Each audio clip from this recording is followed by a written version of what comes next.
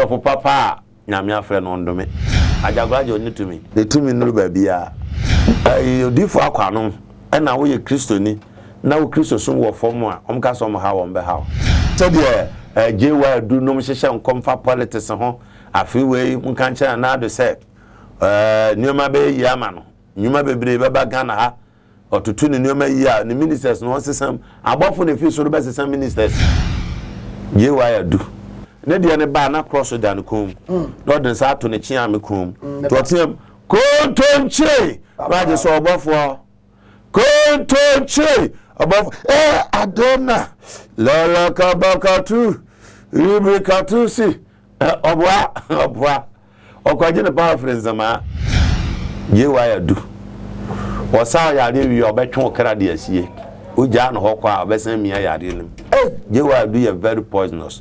On the kun na najes kapa enye se me gbo mu dua enye se me to maduro on twom mutan me se asofo a eda da Ghana fo pa no emu miensa be wudisia ba kun di edikan ko omuntumi nan so Kwabena Tawia de me hu de ya and the part no be dia to media. Keep watching Mofanto Lordson TV. Keep watching, don't change it. Keep watching, don't change it. Keep watching, don't change it. And one Lordson TV. Ghana man de sheme mo akwaba eba Lordson TV so me se twedi ampo kwa me adarumanti ohoye papa ade a chia bia empanyi se ade chi na se yante asemfoforo a ene na chesenye ade chi ene ye hunu me pa cho bibia nsesan edina da so ye Lordson TV the worshipper me na biduma de ntia me try say dia na de ekoso awo man ni mo man Ghana yana sometimes nipa bitimi ka say we are here say yesupa Ghana asofo no say the trust American or say yentufu yentwe animu yenka animu empanyi si di wo twasa ya na onim se nachi achia ntino we are not here say you see somebody's image but we are say we ye bibi do je wachi no hu se ampa uye ne ye anase unye ne ye Lordson TV awa ha for atenatene nothing but the truth yankobo chirawo se onya nti ase koso a hwe Lordson TV na fa comment ebra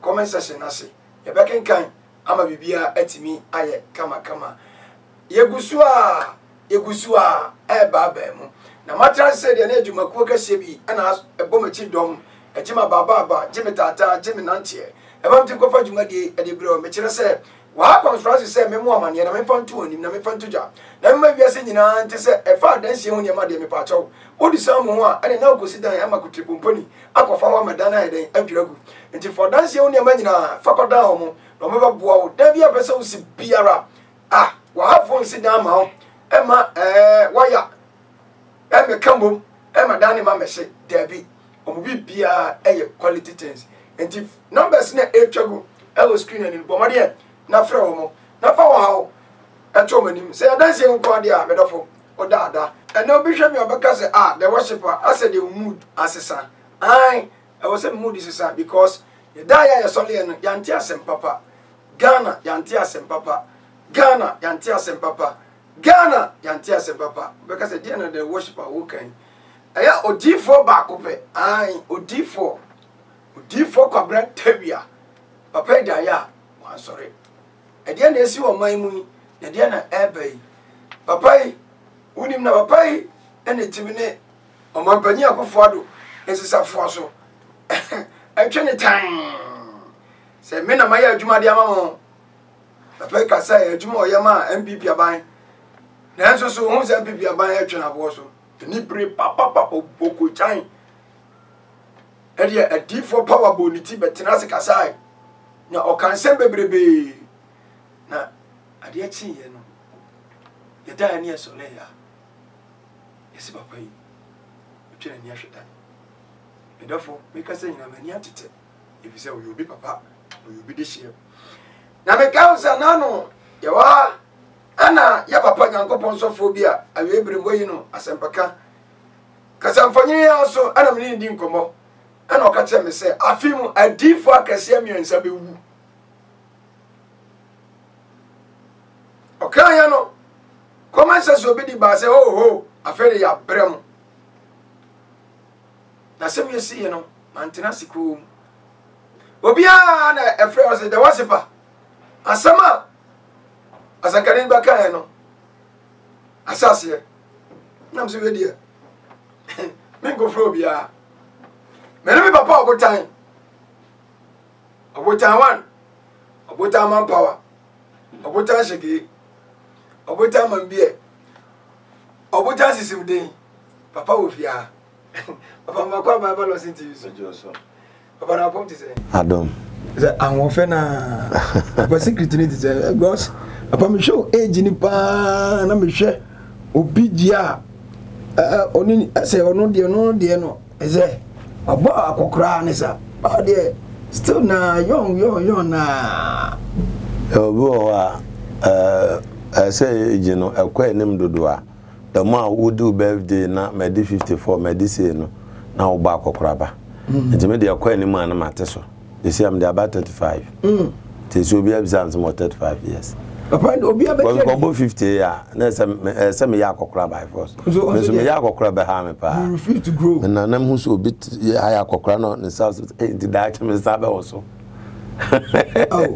ya ze dia na yedo nyame fro no afro bet papa na nya so say enroyi na akeka bomu ya enro dia aka ho eboa me so da na me bro commander one bi setese fe hu ne say papa no dey me say after this program me busa much watch about ko dia because that's ensama wo kafa enro no ho sa na eye se me twa ntra me fa mrewo aso obi a wa no house say tesmadro fe kebe me ni ma say obi ama no bi na mka me say Obotan say onya no me ko adwuma afu nyane me nyane se 6 hours ni nuru ya yenya no asama o kan kwa wa afenfere no obeka wo so obeka saba me o te ade na me tete no enya na me tete na me edera no de e do bi o ye adwuma den obi o ye bi aban adwuma bi ana osofo obre na titiro na ye adwuma mienu miensa wa brekire no o ba pe na odidi pe no anom bi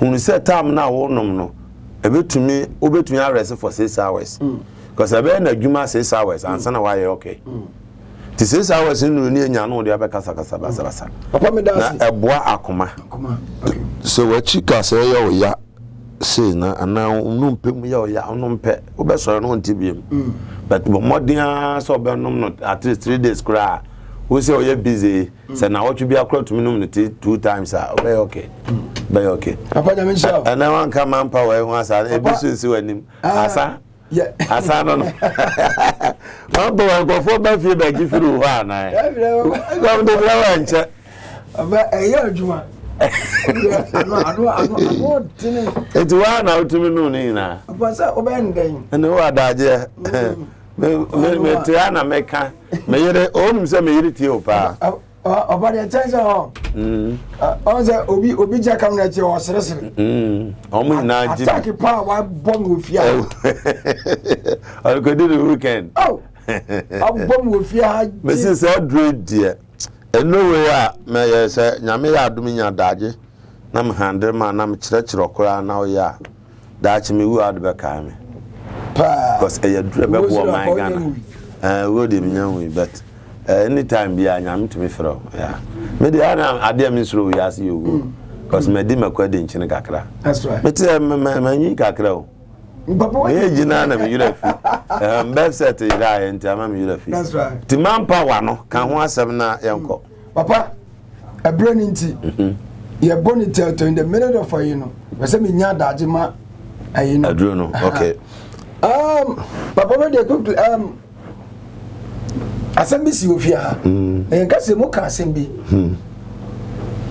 se afimu Odiifour akahie miensa se me kai pa ebewu ebe ya Ghana fo nyina nwanwa ebe ti Ghana fo nsem papa ya dane ekosore ya ye nyina ya papa Odiifour Kwabena Tawia odaya wan sore papa oye Nyankopon sofo edie edie na ma kan sa asem no because ma hu se sem na kwenu mienu ko o won se mienu ko ya so Odiifour Kwabena Tawia aka ho a mienu ko esi aka ba ko Se ba ko ni enim ba bia. Ebefa. Ebefa, brother for say ono obofour mo yama ye ho kra hye di asem kra. Enam se Obofour me mra say na me amehye nkoma na me Odiifour ana. Because se me je Odiifour nyuma so mtumi ka say afia asofo miensa Urade be yiwo mafiri ho. Ampa so mo tietie mienu ko akaba ako. Nje se mda so hye nkoma ana. Na me kire ni mu say so wo yo sofo. Bible na edeye ni mu no aka nsem bebre bet nyansani entumi nti ase gese madwemba. So utumi ni nyame enya bibi e friend intimacy a wo be yesa nyame. Enti obi a onse nyame frɛ Joshua no o ka sem bi o repeat wo Joshua nimpa was be strong and courageous. Ye den na ye na wo ye den pa ma urade na ugina ma urade ya wanum te se urade anim wadwen te se urade adwen. That's right. Enti Moses Bible can wo 2 Timothy chapter 2 Corinthians chapter 3 verse number 7 go say ebere Moses ni nyame ko hia baaye no se yamfa veil ankata Moses animu a enipa ntumi hwe Moses anim omo hwe ne pa no mo atwa hwe what I say enti sa asem na wo ho no che se nipa usu no ban ne nyame nante eye baako ne nyame ye baako a wo ye honhom wo nipa beto ye honhom the Bible said no kura Christopher besom nyame woden honhom mu eno no kura mu. Okay. Enti obi o ye no kura Christo ni a true Christian you tend to be a spirit. Enti atas me ka asema ma sofo mpenfo bi tumi bisa me say aduro bi da so ye adwuma mu am say no me ankasa me tumi ka asem me wiel mani ba mo so me say no nyame honhom no ena ede me ka sansam no anya se me gbo mu dua anya se me to mu aduro om twom mu tan me say asofo a eda da ganafo pa no emu miensa be wudisia ba ko di edikan ko omuntumi nanso Kwabena Tawia de hu de ya ende pa no obi di ato media enso de odikan wu antoni bo ache de ende obi a ba se yire aye secretive on za de bia wo ma ben won de tumi ma liki ai software resurrection power software antoni ko jo bo ache se so wo se man dan man kan kire papa ma fo se nya no kura oboa me boa o mo fa papa no e interview ni hwe ana pampers no ma gbo no musuro se o mbehu a won fa betakari hye no papa mi se wo bet na yeri ye very good oni nyansa sisi o mototo aso no yie aja se ansa na obi ti se wawu no na se wo manya obi obetumi handle aso no yie odi kan kofo no a oba no nua belma fi abrechira ba abe preach that first night na o na ya asore but o ma se asofo mpanifo wo ho no ebem se ofrihe ya bre ya yesi ejesi afidi o mama na yira makwan ma asofo no nyina obi eye adwuma ne obi eprichibi eno na beboa nti se da on beti se papa na wu no na se asofo no ye well united that they can build a dynamic church because papa na amfa ne ba bia anhyehyɛ asofo die no mu because no na yere no nka so mo ni ba enchenchen no wo ye odi asofo die ni na no wo nchen a minimani bi kura ense wo yasi o oye sofu oye sofu agidi na no o ba foforo ne na wo no wo ba foforo ye na yire a na yire na asem no de ntontumi wale mienu ma na yire no hu into secret no wo nchen samu ono obaburu ni ya na yamu ya no so last me ka say video no say o me discuss about empire boy ye buru ye journalist fo nua na de me am ko kan na asem oburu ye nua na wie no hye ho no Kwabena Tawia wu no o deserve so be o deserve before say papa so for Kwabena Tawia ewu so for Anthony Kojobuache yeah kamya ya say aye asofo mpanyimfo ni bisu asoro no omo build church no si wo so so for Anthony Kojobuache minimum kran na minim say na sofo no omo preach on the branch nyina mo hwe no TV so what is this papa edenti na ma sofo no bi nya atwe ye saade the motive ne say omo preach a bi adoma wo mu ne chen so a me aso na me kosa na Odiifour ne ye me na no wafa ase bi no oni ho a ohwe aso no so ti da ko osofo no cheye oprichu aso be 3 ne ye wa akra oye bu oni fi ano patututu no wafa taifa anse no abakasiem na da no minim de ye a wo cheye nti na ta mo twam na mko hu no wafa ase ne say me preach papa ba ma hand over ma say papa so e ma kwan sa o anya he break o preach na yesi papa no si fo no te se me preach no no friends no wan na ma break e preach no mza kwa we tumi e no so ta kasa wa ha betwendo ma di nachi wo bu se man na be sha se di nachi ana o ka no makonta ba ko ka so fuko no be ka che za asema Odiifour kan eni o na mse nti no so mpese e be preach ma be di so for 2 years or have your so for dada ma tonyo mu sa mo mpese me preach adentia da ko pe na me preach ni pe be ko to me na ase ma me bi hwem bi o se wo me de waka me ma ho free na ko me ka me ma wo ka ho me preach wi no amen for say na me so me mpe adesresere me wo che mkra bi zanzo obotan ho chiro se wo ho nyansa se bi obotan je no bi zanzo ho chiro me wo se nu me nkoye ma ho a then na me nyama me ka se me hia hwe me mpesa me ye beggar since me nkola brem ye wo skani bi pa wo ye kuro mazim o ye oba emrante ni nyina di pa wo ne fie because obi bia most of factories obi aso so anuama wo ho cement we ansa na mo nya dia ne adi me nko amanye bi da enti da ohun me kala me dem no hu so akwa we de obi yi ampa osani nyina oya chese ni mo bon on peso obeso mo bi eyesa me beza meso mo bi o osuma me ameko me ba ohun live great osuma wo kwa atre so anya meko do manyi beto so ameko me obi a me bre me ho ase ba me mpese me ye beggar ma obi me tie me si dan bia no na na me ka cho me ma Lordson TV fu akotwa me si dan na me si na din a me de to so no se me si na wo ma wo abrochira mo ye me fan a wo me pe ma asem no so mba Ghana ano mpese obeko fie no pe ba bia lodge abompaya akwesse ho abompaya me si am de ayon gate na atoto ano a aka windows no tiles na mawie me mi se obi aka pre 10 bedrooms total bath she biam masansi Ghana fo emerwafo ne mobrofo na mabonten munye babi na ya bomba yi no me si 10 rooms am betwo mu ina koguo sabra na urade ay madon mampe mo asisi wa ya aduan mo mudi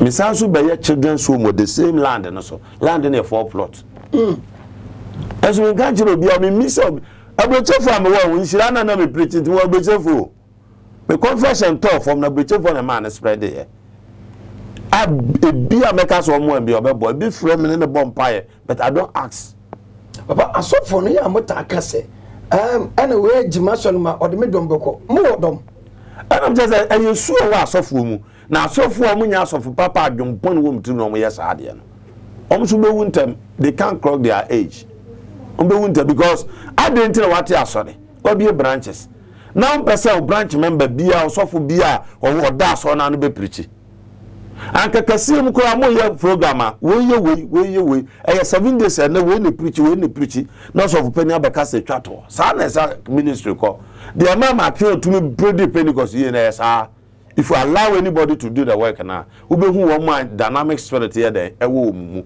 ye obu okosua ye obu an kondo ye wo frɛ ye wo pa what I say ye wo frɛ ni wo pa opa no selection to select why we ni pen mo say wo branam training wo an wa select no and ye what the nyame afrɛ no the nyame afrɛ no no won ko school do akire on ko Bible school meti on ko Bible school da but met me true challenge said the whole Ghana opa fresh for so wa bempah nyame asem ye mfa Bible ye ntina ha ne ye preach ye hwe de quotation no so ye hwe note bia mu we de papa se we de metum nsa from papa akosewa na na chef fia me you know kosewa me boss o spiritual make say on them tie no am de sa kira but me you know quotations sir story do the baby story about kwanya Christosum Constance or take can story business amen Constance amen and then your sad story near onim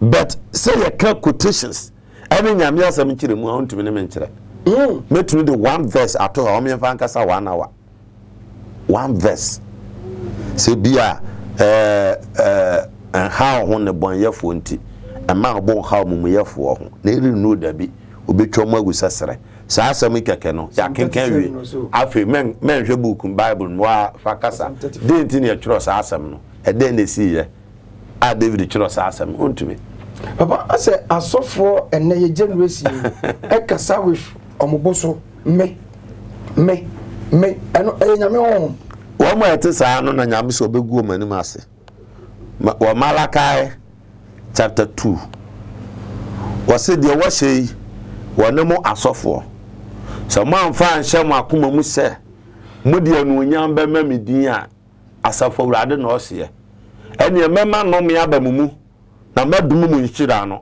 anokware madum dada fi se mo nye nipa mo de mensam sie mo akoma mu enu nti mo akwan be yesu na megba no pasebe sabie apete mo me nya twini na se sabi tiafino no toilet ayakwa nopa nti wa tete na ewa kurase yetena dua so toilet no so wote a o kode ya obiso me ko wote woni na hwe obi de mo se wusie na mu tita no hye sure anapa toilet titi oba wa wo foforo anapemfo na nya me so de toilet be pete ho a enti o mani ngase no me obi bi o bi o tawe me saw yare me meboa me mejo bo se nyame egu nanim ase papa we the answer na yebeko Odiifour community we asem so ya papa adum chedua last Sunday ababo ntia ba be kan sem bi na o say obo me din da wa modi why and wa modi why em say we abofo esi obegu papa na sori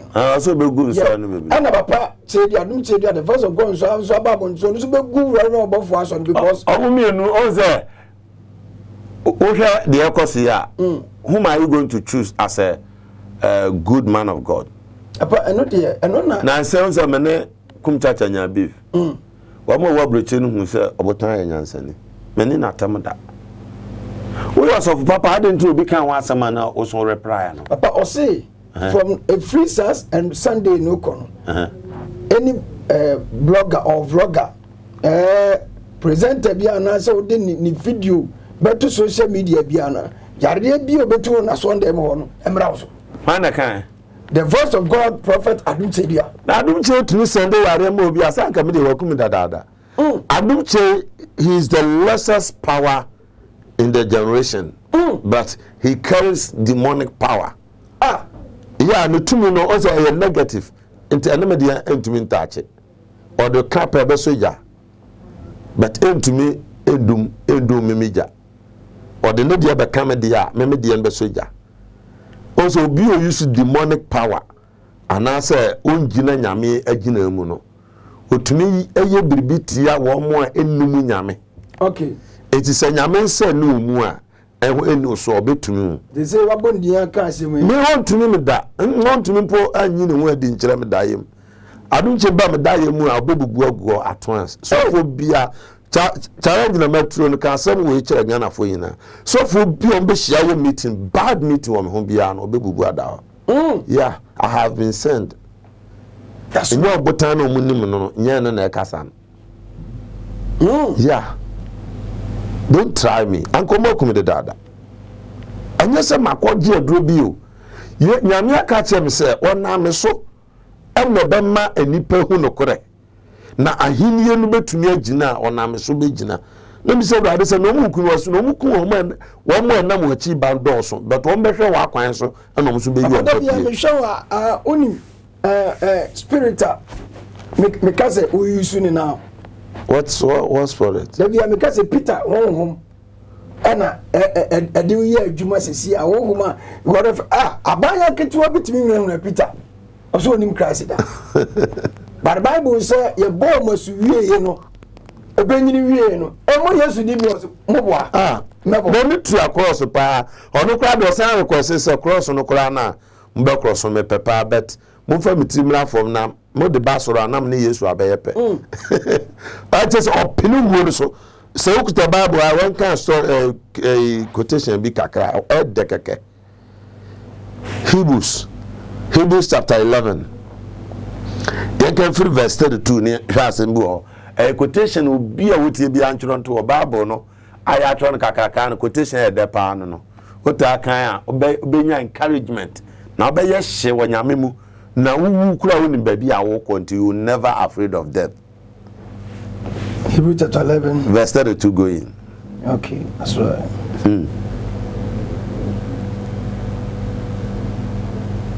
Okay, quotation we are anaju bia we kan dey aso hu kran 32 about to say Mary Magdalene cry ya pa ne yam chinso ye de katwa ne sasa de be obesuro omtwa ka ba ko se mutwa we kan kran mebo Yesu din o say aba wa usuro o se misuro o ma so twa we o ma ka so bo Yesu do sema no wo de Yesu din na mebo Mary Magdalene ojomanfo o de chinso si de tirim pa ne tirim ti hwe yankan o say agidifo aka no agidifo aka enye wo mo ba ko ye no tetefo no e Peter no bre so asama ya okay o say na edien na dia na menka biem na America Gideon Barak Samson Jephthah David Samuel edifo no asama Isaiah no Jeremiah no mo asama anka daje bebo me anka me Paul kra daje bebo me wana wonam gidie so wo mo na nam gidie so ekodi ahini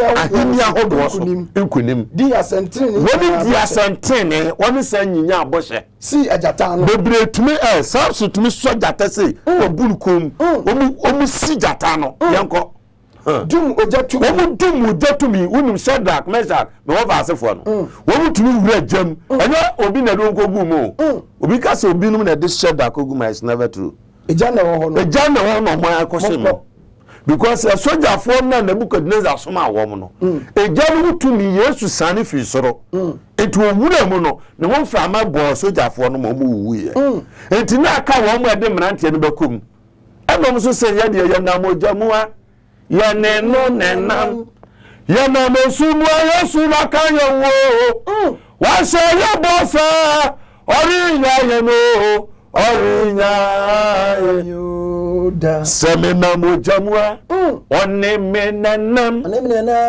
mena mesumwa mazaya no kaya wo I go why say your boss orinya no orinya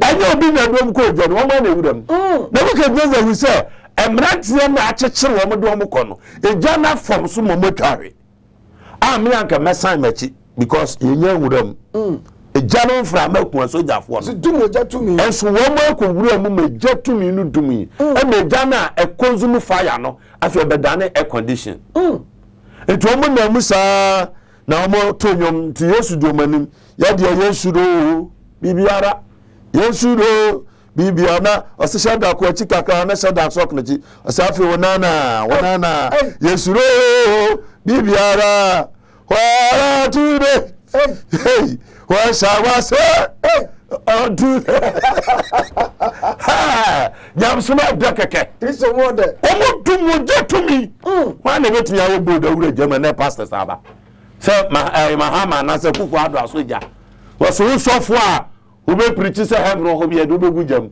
o na be jai a preach about prosperity that is what we preach say mo se mo ko preach heaven akonanti good so that is nonsense I say nonsense so in the years of we share and them say yes you are no kwafo me dey who be say na ma bom say ma Jesus because Jesus anu ma asam che say ebrebi beba enipa beka bususam na Paul so ko to so Peter was 2 Peter chapter 3 so say enabi beba enipa bi be de fewudie ebeba beka say ne ba na so obeba no ho boshe ewe he omu afi say ejanum o say enuama ina o say on beka say fi say ejanum wu ye no enuama ina te say de tie ensesa ye no mu ira fi buapa wu say o so ni asase o Nyankopon de fajam as eyi firensuom ne betim ho na sara enonam ede eja ebeba asase so what you say na oso de kukurudu betwam na asase ni nuama ina be hye na wiem fiti asede ina be hye asai na so obi ka say Sasam no, anya no credit. And then why do you call yourself a Christian? That means you are not a Christianity. Because Christianity, why something here can. One more so no something that say assassin no na best. 2 chapter 3, okay, verse 8 na. Okay, could do verse 11 to 12 now say, na you be above for send the boss at no. You are a cow so for running as for a tiny womb. Send the boss at no. Revelation chapter 21, verse 1 going also say, na mo so for running as for. Can so no can as na twam. Na me hui na puni hobim. What's that say? Enti mi wu krokron Jerusalem so was inside for her. What do come to say if you sane? It is a quotation we into the Bible no man. Then you are not a Christian. If you not agree with this, then you are not a Christian. Only Christian. Only Christian. Enti from also matema sorry. No mo you Judaism. And you be able to say you Judani. What I say? Because Judaism no kon and the Christianity at den ho. Asem way Christianity ho. Paul can say be me you am baso. Asam ya me da o de enkan we nwie right o si dum ojatumi ebi no dum ojatumi dwane nkranta no wo mu dwane nkranta no nya ahomere mu ahoden wo mu nya ahomere mu ahoden ya okun wo mu nya ahomere mu ahoden abati so chiri John the Revelator Yesu ni abi ni friend John ona Yesu tuwa no abeda no kokum na Peter twono jama papa ni nya hoto na Yesu akata de jano we kwa me pa me ma ne hu owo da nse Yesu hye ne bosa intesuafo ni na wi mu akọ no nko a na Farisifo ni ye na kaka de ne koto nsu bi friend River Patmos nti said the best no beto gum na akire no aye brog enso smoke no togum ma se wonya ahomere mum no wonya ahoden ade ese brog chi no on the brog igu no so no wonya ahoden wo mo de ahoma so ne na de soponko etwu no from saa 10 hours asa so prepare no nya ahoden obi no nya ahomere mu ono no at the same time yade ne tusi anwum adwum chi actually 6 hours mo ya chi no adwum asa sa anko no humpo porpor no afina no ayefe enti akwa no wanwu oyerae said Yesu ka se me pa me ma no hu owo no na Ghana sofo ye kasa ye boso kasa tumi so madume sa asofo yi enti Ghana benya bisa sofo papa nyame afre no ndome enti sofo bo se obre no ho ase o yowo asofo bi o wa omu yusu even evil spirit but they don't speak because obon ho ban so betun aye adwuma na che on se wo isusunso ya sofo bebre o Ghana ha obi ti se Odiifour akwa mo frɛ no ofrɛ no se general prophet say most high BB most high prophet said that papa no sunsunso ya sofo Ghana ha na on ne carry powers on the different cancer to me nukuta na pa be it's a let otia ajagraja kacha nse ninse bia okeka na outside no very careful say ajagraja papa no ye na danfo nto no nim ajagraja no ehu se ne ba no de nse dem kuta ajagraja power I say obi oye yo obi no de faso e de apesika ti eya no aye dua no aso de no mudi te se oye no te se oye so papa ajagraja oni to me say yo kasa me hwe ne de oni to me the two minutes babia ajagraja the 2 minutes babia Odiifour akwa no e na wo ye kristoni na wo kristo so wo fom a omka so mo ha wo mbe ha be me am te akwa ontumi nya me hu na me boss no ebra me ye spiritual work no na me ko no hokoji product e wo no ho me gina afutuo to me de ne ye se me papa na so si mache o si mache Odiifour akwa Obaya ansana de wa wi Kwabena to ya baba. Kwabena to ya kura fantete Odiifour akwa nsem. Odiifour akwa na so no ye spiritual father. Ono nkasa. Okay. O kan wa asem kro ma out mebu out. E na said ye jewa du no mhyehyɛ nkomfa politics ho afi wei nka nkyɛn na do sɛ nneɛma be yi ama no. Nneɛma bebre beba Ghana ha. Otutu ne nneɛma yi a ne ministers no sesam abɔfo ne fi so do be sesam ministers. Abrati bia babontin wo se Ghana ye kaso for use angels pa na papa ya obondi o use angels but angels no use no nyame angels say nyame angel antu nipa e kasa ohu oja na mframa na e kasa enti osofo bi a won se we no na de ne ba na cross dan kom no den sa to ne chia me kom to tem kontonche ba je so obofo Kontonche above Adona Lola Kabakatu Ribikatusi Obwa Okwajene power friends ama baby a flower a quick Christian. Memene din koma akona ban soro yetena ho din koma so obi ne ba. Ye wa ya du. Osa ya de wi obetwe okra de asie. Oja no ho kwa obesan mi ya de nim. Ye wa du ye very poisonous. On the kun na naje skapa. Papa Asma okay there. Lordson TV so now come is alleged or is message ye wa du ne kun na naje skapa Peace FM. Abusuan kwa nimso ne kun no. Physical. Ye kura watumi akobi na danfo pa. Okunsa na naje yare koda ho. To ote apono. Na afi papa no gina baby a na ode na naje di adanse. Nipa mukura na naje yare menam sane ya don de otaya sa anwoma. Enti na afi na naje efere nti no nta enko. Ya sapon de bia. Na me so onse ya sapon de bia odidwa nanum. But nyame sa ya de a onye wo na osae. Wo se nyame na ade ne adwuma. Ade na ade ne di adanse sa. The legend no so ram pese me di wachi so fa onkoche wabusuafo. What ya say? Large. Hwe ho ma wonu na ba pe asama se ma mi ni wachi so Kofi fa onkoche wabusuafo. For kokandi onyankopon ayama. Angaze kokandi ya me Yesu ma ayama o. Kokandi onyankopon ayade. Ayama. Now the osa yare na de jowanum. Jowa do so awudi na sabe unimdi. Uye skanu na no ha tipa trust na hu se obi a obeka se fa bro ye hu adwuma obehu na aweko madam for the power oweska o wake man okun no. Man ni obedi na de na sen wa yi ono so afro. Yeah. Okonzema kwa kache mebira bi so me hano pa to onka san chere me no be yi me afiri wona me se papa we wo be kan tokwa yan onka enzema babi akwaji utumi no ho na me migari o ansa na na mafiri sala anim babi ono da ho everese no ho na me bo me football enne na Obotan so asa kire o that is a first no a kamedi akokọ keke bedan na akokọ abubu na to me. Yes, Jai. About so so yare wi anu a chew kra dia. So dia setuom. Ti se owusa ho ma ho to ofre na naje wene no se Obotan na odi na chi na enu to ma me ho no I have the recordings. Can me pray say me na naje di ma chi me so na naje kwa on chira me se me nyesunsum ade ma na da. But fam se ni nua. What I say? Enu ameye ya na ma na ni beje me ho. Otasi bi no hu se me no ne ye no. No di wa dance ye no test bi asawe na so ahwe odi wa dance ye adwuma yi eno na na Jesus papa ye ma me ye papa nehi to na duro tina je yare na mse e ma me ho papa anya na wo kasa asem wi anka me kro na asem wi di nka me tina because me nim say ye papa kana say ma fo obekọ no na ayade fo pa so ko ban ho no ampa yo ho me ko me se me ko amefo aban so ko ne dem ni fie me nko ade o allow ma me ba fie di nkomo or be a minim home equita. Maybe will what I say? Bear na me false prophet no. Na imagine no pa.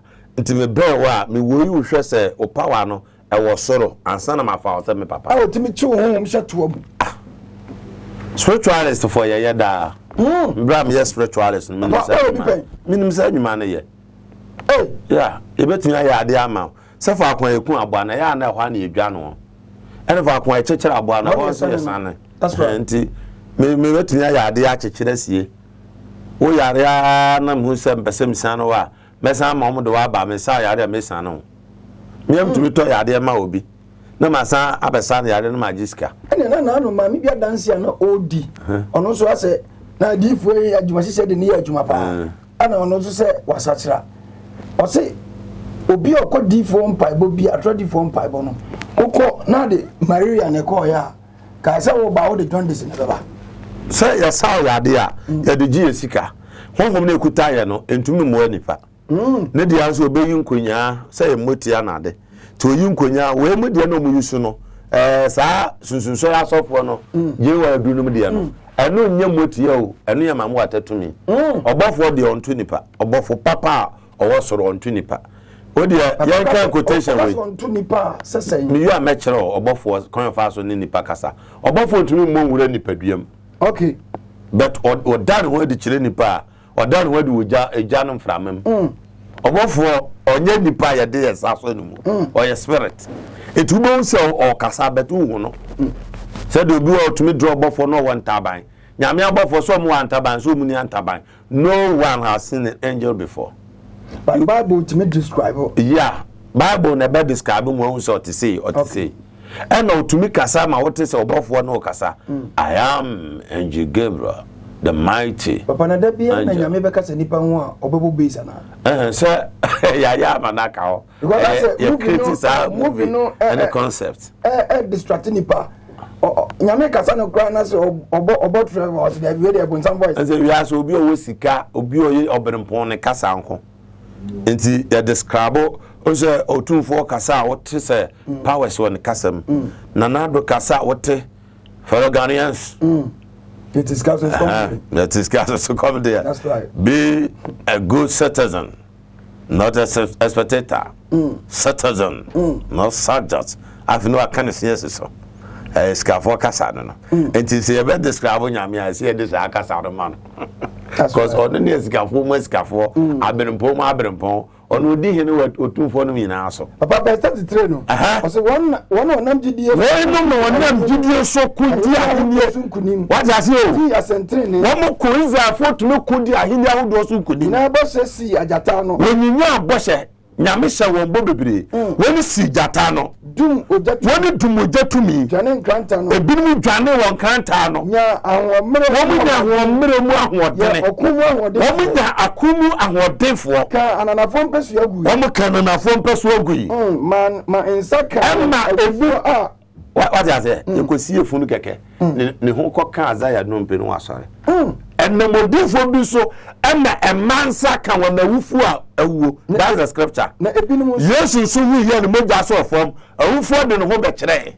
ebinum so ye de won gora atopre ebinum so de won gora atopre hwan no ma paul ye de won to ho na nipa 7 bi about 70 ye gora na atopre yanko na wa mpe oje na nso sa nkofo ya mpe oje na onsa na nso wonsa nyanka owusori a eye chance wono okay owusori a yesu di se gbo mesori mo menya no mo ama peter kan se owura ohawo yi na echi no ede na ebenya ose mu am mu di machi no ada onipa ban betena akonya so no mo so betena akonya dumienu so akonya na da so wo he e mae ebra nkofo we bre wo kristosu mu no mo se nyanka aboshe no enam ye nti me deceive nyame sei ya me yesu enima gu ase asefo ama yesu se si form ene ya di yesu din na ye business church has turned as a company I say maji o hane say sofu we na dom di nachi sofu we na dom di nachi a o se ma anyere mu sofu we ba jeme nsori ma ena me ka cho say hwe obofo asem oka na hwe second chance asem oka ne say obu mienu hwan na ye papa hwan na ye sofu papa no the words of papa na nke so mi na no because bible say ehira no so obeya am obetam na medinti obedi atora cancer money atomo so mo mani nyina mo se Matthew chapter 5 11 to 12 edi nipa unya uyosofo unya so obi didi watem dan me am sam de me yero kra be kire am sam de nfo ni san esande juanfo no me yero wo so obi se me ni yere obi so obi yere kura na obeto aduro wo na ma chen na atro nyina janso ne bonsa ento obi otwantro so fo kan ko bia ye bonsam na sinse kumchacha kan sansam no pe wanya hotoda dan ya na jagezi ene na akokora ma yeso wabo na prepare no papa no cross the hospital wa on serious bia waba na jagezi na ponche na o ka no onu tezi ni minim no so ka no se ntokwa de it has no formula ntokwa bibia wom me no ba ko am se ya ba ko osam se ntokwa nu se bibia wom de ebe mi so ana se kan kura wa because mimi jan ho na o aisa wo no obi ko ono ya ya na ho che na waso ne ha na wo bunu ko no so ba se ha it is so de ha no man abodwe pan wa jan mu no da ho no wo ne nan mi so ana me kon serious o that's right enti yan kan ko ase kakra na quotation mi se quotation wo da bi asafo kan osena afofro enungu ase ani peter anam side o mu hu na nungu ase no ohwe empukire ni dua wo ya bisa peter ya di chento ne nan edigu a asojafo ba nan nan makoma ku 16 no you refer hano o see one abo we see Stephen abo the opinion the na pa wo mu what the new wine e pa ye binu mu ayo mele madal nu mu so one share yes one share so me jai yes din bo keke den krante kunkum ya den krante kunkum James na ba ku bi ye friend no Betonomio ya de neto one ye no woman skin alive omuyo ya yi no woman na afina kuma ne so na beta obi chinchin nwanten ni mrechie woman ehiawo ayadai ena so fu bi ambese be hia no opeso de rinjovam so na unya for the million now to ya can say Camry na ya kama betum do akoba bia enya anan it's good identiness be a person you nya Land Cruiser 6 Range Rover 6 no be cause of fie wa bra maraka say mo fa abupendu emra na de duane tena me fie no ana de ya car na engu ye fie asofo kum church say akoba nkrati kem na so no asofo odapada luma na ede oh what the car man we don't care but how many ladies have you beheld one more which you do saying and wabo okay that's the fact and until the baby because we are for the any of work as Match 721 minimum okay mo am here the antene to aso na here won so fu bi am pese be hia no so fu bi am Ghana on pese be hia no you can say hia woman no just say they are to the sense they couldn't eat but woman pray the party no woman pray na sika na no mo de abo hia fo Paul Peter obi no otena funu pokoso Bible no place about say Paul and Peter ato funu ponko a oteso de ko onenam fom sa edu baby obi say because Paul menko Jerusalem ukwa ebesu aboakun na urade ya kire me wo say masia metini Kristo uwe me faso don't na sesa me personal meko okwa abaso yesi Paul abokun no esia for ba na Paul awuda ho na mo ko pe areta mpa no mo pagya na atoma kekere on ba no asore Bible na da hono and so go am kenkaya na me honhom apagya nyame wo tumi okase hu obewu a wu ayo be say ma hwe na nyame anto sidi ate because the otewo nyame no otewo a o ma ye twa John the Baptist city no ono na da so wo a wo so fa amane mu no ebere bi bedu a wa mane na be da no nhira amen yan kenkan ne yan kwa wie kakra wo dwane wo hunamane one senipa one sewiase chinchini asira so ne me poso abodan eni asase so abuom yenum nyina ena wonna Jesus so ni adase pa ena ya kenka mo asem no aka boshe na so won san kan boshe no if you say dentia if you say onyankopon sisi baby ye che so asie yi won kwati yi anye won ye te yo ye te ha no bias people like us amoya and use amoya and cancer person kumnya selfish people like us and ya make your hunti on Peter no say until baso be fire no you never open the gate for them and you this sense hunu you twa papa nyame adwe we ho o ka che Jeremiah say me ma dwe ko ma dwe wo mo ho that's right Manasseh for say omo si adan omo nya japade fi say omo akọ captive ewo Nebuchadnezzar ho Babylon ti omo nya japade na nyame se Jeremiah akọ ka kire on Jeremiah chapter 29 verse 7 say mo hwehwe kuro na mema mo kom ni yedie na mo mawurade mpa ye ma no na kuro ni yedie mu na mo so mbedi ye afi udu ufiri verse 7 na bedu 11 no a o say Africa kire o Manasseh for say mimi madwen kura madwen wo mo ho enye bone say me ba mama oyerepa ene ni da so papa nya se ma die na se no oh God ma who say you are in the spirit oh my God I love the word of God I love the word of God ya juma me tinya me asem say ya na ekom kura ne me say asem no na tumi wo asem no be ya dunam the try no bi ko dira so do ma I don't see afina na say asofo no ke come anu asem o wi ana na say we isuran about to me preacher say speak tongues ni aswagum gaga le bakato bebe man tore be ki baba afi de na so boss ene prayer tower for crack of bonfire mon ka sem bia na le ka baba le ka what is this? I'm saying hey, you are coming back to your normal sense. That's good. That's the man I love most. Me Manasseh pa. Na say what happen so by say obi ko jina say hey boy AJ ya bro what is this? You are doing voice exercise but you are not playing. I'm saying yes, these people are coming back.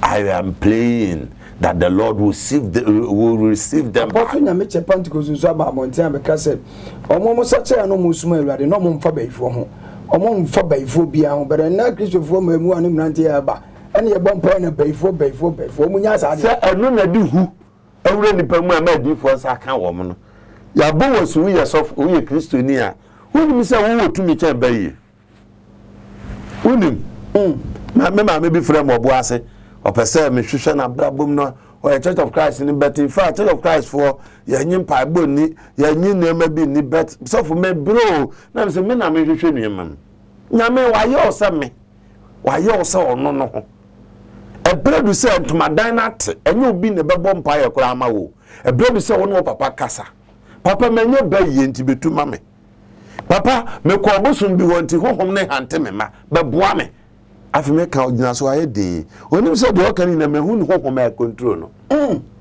what ya say ade bo hu tumi kan straight but me wo kasa na me twa picture wie dada phone so afi me ka aye de na me say hohom no wanya no pa mu kan na me so me bompa ama na so abobi na urade atie me de no odi ma me di ama but nya me na metumi abo a o be so se bi ma firi me na me mi shebre me ankasa mte me de me wu papa ya se tuma di na se na papa se ya ko mo na de ko pie zo go no ma no ye ni ya kasa o ye ni no e se on be hwe organ ha papa o say some people want to me say e go for tie me o me say o question say o bi so no say de o si kasa no your profession we na say na akwa odi so for ye ne oni ko say wo mo gina bo nti sa aje collections Jogo so amen maja ko say wo papa sha ba bia we papa Odiifour Kwabena Tawia mse ebrebi atwam oni Ghana aban enya problem mane be kasa say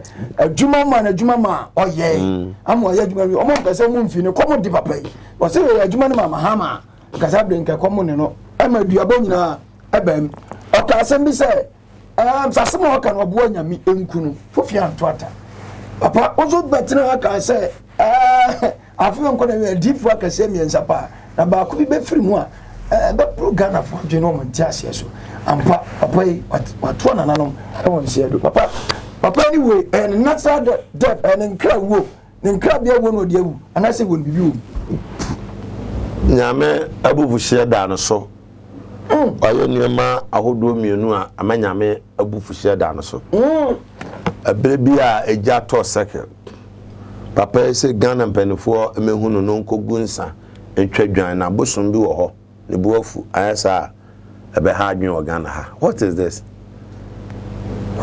stupidity Ghana for point for so di akire na Ghana for dey say ehuhuro fa awofa wo mo ape nuru organa ha no amoti nkonwa so asempanifo wo mo do so chen mo so me Christian minim malambi e confess kire me okay so oya de pa na ofre na na do say ebra na do be president na court omubu gu no so no na obo ba bio no so omra na omo ano na no so we there no so me mala so oh ene hu ba umia na me there I believe in Christian halam ne dey dance am te sana na do ka okay na no wa dwen pa ma o man pa o but you free education no now nim say aba no obetwum pa na school for no omo calculate won say school for no register o school mu ti yeto aba no na lockdown into omo ofie into omo anya kwa anto amanana ti na hu say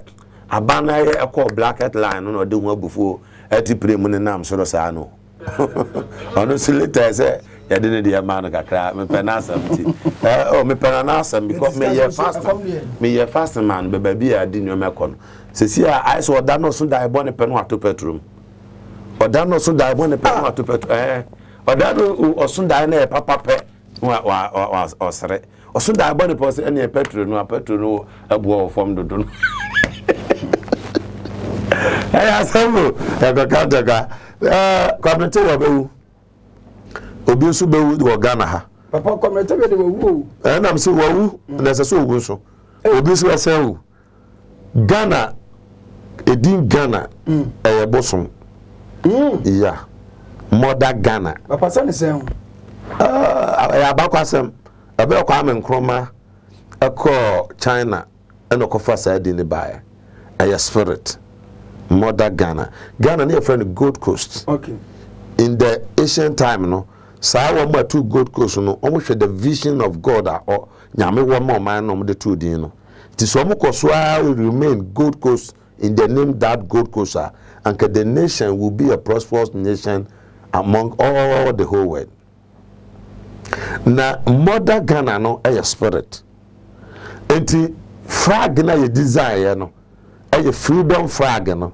Sasprit in the kutem. Na sasprit no so ne control man no. Tunya wura parliament, ana wura a hope na sasprit no na a chiro de ye. What I say. It is sasprit no kwa fa ba ya. Want to me answer sano, and obi answer sana e control ye no. So to me she Ghana flag spirit no bekum. Wo she flag wa she o man no ahoden. Oh, enti o man flag bia na hoden. Papa what can say be na me yam crash me. And later me who baby I can call. Later opa ye ni Ghana ho komo. Na me secret bi mpie ma.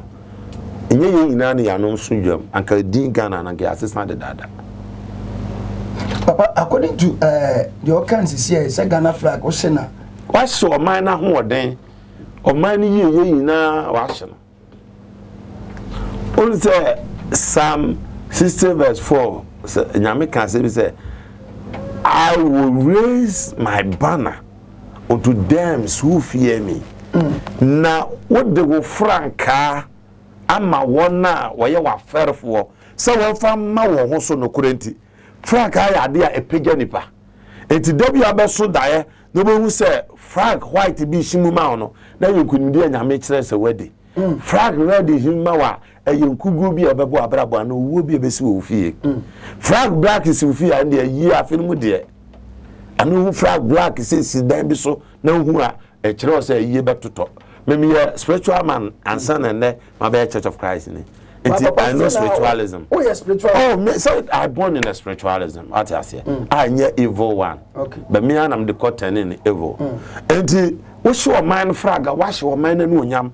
So that is why I saw for no your cotton no. Some per sacrifice my husband to see me nipa wu a. Obviously for atade dada bra na nya de ma. Omo do for doors or singlet. Onso binim ye bi jeje singlet. Akwa mi kura wo konom. Ondo ye biose for atade dada wa sheda fabra. The more mo se antade no. Na husband to see na nipa wu no mo so mo adwuma ye de. Ekoso. Ntu obi biara ye be hye wuhi. Ye be hye pant. Ya hye wo nyam. Ya hye ye die. Ya hye bambo. We are powerless. Why to say high? What I said at the who? It was a man flag na. Papa no de chichiri dwan. Who ya pon yam sheme. No me di dwan no to ho na ye hye no. E dwan yenu. O yes I be me promise papa nyame bebo no. Na nyame amono a spirit of Ghana bebo no. Owie no kasa ade na wo ye ne so obo nyame nku no. Enti ono ankasa ne di kan no sa Ghana to sekro kasa nkogu se twedwa nyame so ba no so obedi na wu nyame bufu no ano sa kwahye o man flag sa bodua enti oye de obewu onse man se ba ku bi behye Ghana flag e de fura na etwe se den amansi ansuroma e friends amansi ansuroma Odiifour mina captain oni o mobo ojanyame onyina ojam so yie e da se obenu no ho asra nyame I just a flag washing the spirit of Ghana Babono. Oh no, say Ghana different now na Captain Ban in Yabono. I say onim dioka. I say on phone because of Bob na Nancy Boso. Okay. Me do baby me chia ntini friend the Fred Masha, Odiifour Fred Masha. Because who me dom do so there be na me nyaska. The Odiifour who me anu musuro me. Me feel man come da private jet because me nyaska. Me nyaska pa. Me to da na okomfo okoya adwuma o ba bi ya masa ba yesofo. That's it. Kwabena Tawia eseso. And I'm saying nyame aka tem se sa na da asofo na o ma gidin no. Wo mu mpanifo na wo mu sua nyansa adwon abom tirim te se obi te se papa pani ya wada na second chance ya why na so Yesu na wo ya azan no. Eda nyame bema na da ho no. Efo obefo no ebechen to ni kojobo atade. Prophet of God adum cheji asem. Yare bebo no na obefo. Oye na bebo papa. Ore obofour mi no mo ham no obofour be free line. And papa no be take over. Overtaking is allowed. Okay. Enti anya den on be ham. And omo mi no ni obia ni meku anipa no obia wom. Papa chance na o ada no fa obofour nkokot. An obofour so fa nkokot. Obia secret. But I'm saying Ghana for no many the prophet of God didn't tell so because in Kasem no or na we nyanya man or see the Ghana you bet him na ya the half a man no the half a man buying no half a half no half a half and you say Sunday last Sunday because Sunday nipa bi hu say a friend no be do no we do one da and you don't know nipa ehu no se si wonnam car bia ene dan papa bia na sticker na bo anim nyame adom na ye adwuma ebe adom nyame adom saa de no bape na wawie enso ba ebre bi antoni kojobo ache kansem bi na me kan wasem amanfo di matem o se wa ba ma sore no anya ka na mesika emmo ka na chi no ka na ni identity no be ifo bakari wan aju a enye mi kojobo achi na mepam wom Jesus na me yemhim pa asem we wan tell Google munko YouTube no so na bo kojobo achi speaking about sticker ebeba the sticker e mo car ho a wa to car won sem na sticker mo ho e be ifo be se car no anse na ti wo be se wo ama mo awo ba no we ja so bi akwala na meje a bit of borga so for say na one ne yomu ni ba na meme wosrem me ma won ba ne so for na no oboni di ba meme besem no na wagya so no nam wodem na se me nyanya sa papa nsi akwara no mese meje mema akwara na ko ba bi ofiri ba ko de bo ache eti woni fotufo me ko ka asem we FM so amafu twa ba me apani bi nanim nyansa no fam se papa yes sir asem no papa na nka ne yi but said you fire no yes sir so now my kakra ye pa cho minimum no na me se wonti me jai but wontu papa no fo se wi ase numo wontumu a otete ontama na de wafa moti ayere da no so hu sasa bonsan bira na wabu ni sujani ahunu bi penti na abo asrewa ojeje ne ba no wayi na no nye nani o ebe we de komo matwan Papa mra wi ne we san to aso papa nya papa so ebe na anya ye be amen papa na ya sorry nsu de under 2 minutes upon nyame odo ye djuma nyina no honam fam susu no wate wadoma chede yeah in fact because me kan da je be boy in fact that don't dey papa ano she be ma bi a wutie me a wo hwe me pacho tinati ni we ado any side effect bia natural any side your next program me di ba na me di a kire wo kan ko che me san na asa de aba na china sa me boa me ho an ma boa me ho pa na china boa na fa bi bra na nkrofo ni ofia oda no de am de ba be nkrofo bi fa ma nyoma ni masame no am di mo ne sha o enti omo de omo misa because omo misa meka so me nkora abon enti omo misa omo so de o pani a wawa enti o de bisa Saturday omo ye ya ma me bae aduro nti omo fi ankora asa no mte omo fi city nkora asa no mte city of Umofia. Obaja desire. Umofia na abo. No side room guna no bomb milk. I want to say here Juma bet. Emma dear in your case. We say what then the Beba come. But pesa dear you can redeem them because Patrick Sinam Kofi. Siminamenko. I didn't preja. I don't know day. Monsieur Drewy. Papa chila me de awradon tonu kwanu ma o ni jani o. Minimum me yanzana ni minimum pa but me wo bi da. To ba obi na kan ho asem chem na me ko no mambi. Minimum do within 30 minutes. Ma die bayiri. Ade ma ko ji e bebu am no. Se de ade gina so mi dware ko a enyo. Ade duro na makwaji me yin so da mso sem de fa na bia na moja kotu no because me ni maduro na ho de me tese ade hwe me wu amawu me nya nkwa menya to me bo pa egu so me tafre no eno kwa de tafre bi onya mreke de ni bi mreke de na no ode nchen de tafre no me bre ya me yere sere me akon maduro me da house ho chero na me se duro ni me duro kro am fa no me ya adwuma na me ya ahomache me so na adwo But me saka na sorry. Wonu ma enya osa. Brenko. Won sa ko campaign na sorry. Afi oba se o preach na do sa. No oba sa na se wan sheni kanu de mu.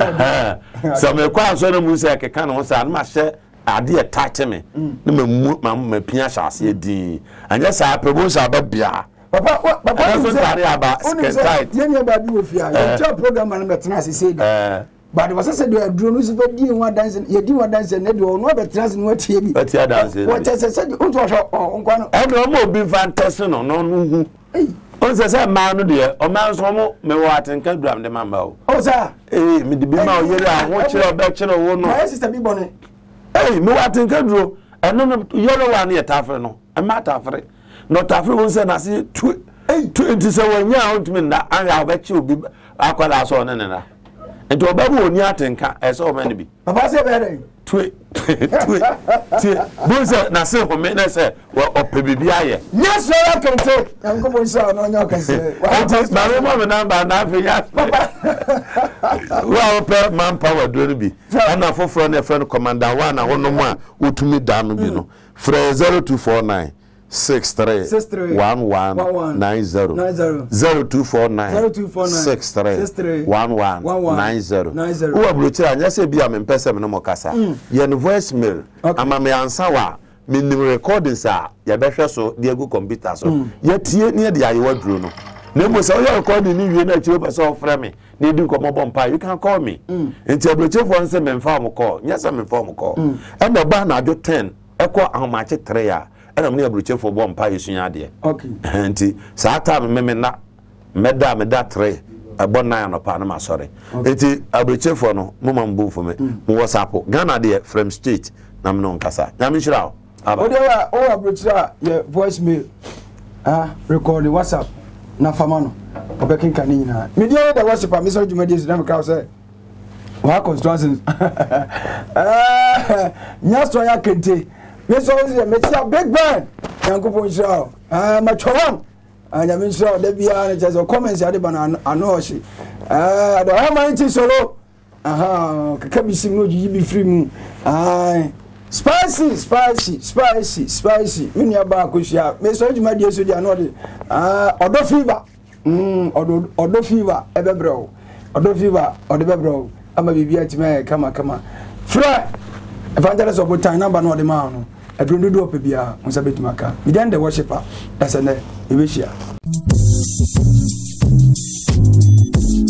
Mama Wakwababa, Waha Construction Company Limited. Aha, you use modern cost-effective building technologies to build state-of-the-art facilities. And yes, also provide separate ancillary services such as architectural drawings, landscaping, renovation, electrical installations, and repairs. Yeah, house management, plumbing, carpentry, masonry works, and the market come. Ebusia for Wawa to Bumwana Wapida Wusidan, I hear one Kodanda, Makamfu Waha Construction Company Limited. It's a Denibira PDC Biara, so Sunday school done, chapel done, restaurant. From a Waha Construction Company Limited. Nantumada, Ubesin Kamadamo, Sapeda Washadumo, Oboshadamo, Capimabra, Ababa, Apache Wodan.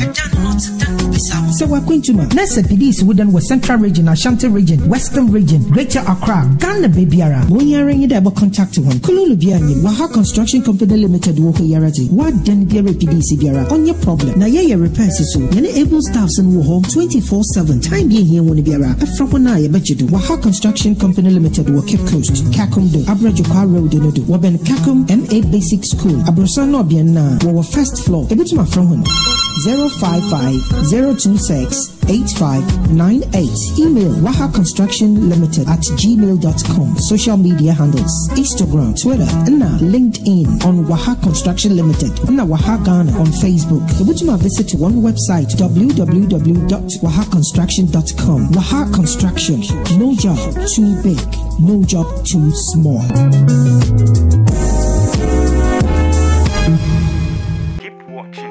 Mofanto Lordson TV. Keep watching, don't change it. Keep watching, don't change it. Keep watching, don't change it. And one Lordson TV.